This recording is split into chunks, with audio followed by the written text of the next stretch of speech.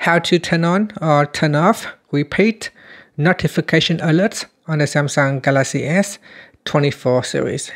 First, tap on the home button to go back to the home screen. From the home screen, swipe down at the top, then tap on the settings icon. Next, we scroll down and then tap on notifications. After that, tap on advanced settings. Now we scroll down and tap on repeat notification alerts. Tap on the toggle button to, out here, you can tap on the toggle button to switch it on or switch it off. Now you can also tap on the left hand panel. In here, you can also tap on the toggle at the top here to turn off or switch on repeat notification alerts. Once you turn it on, you can choose the apps to repeat the alerts. In here, it is all turned off by default, so you can go down the list and select the apps that can use the repeat alerts.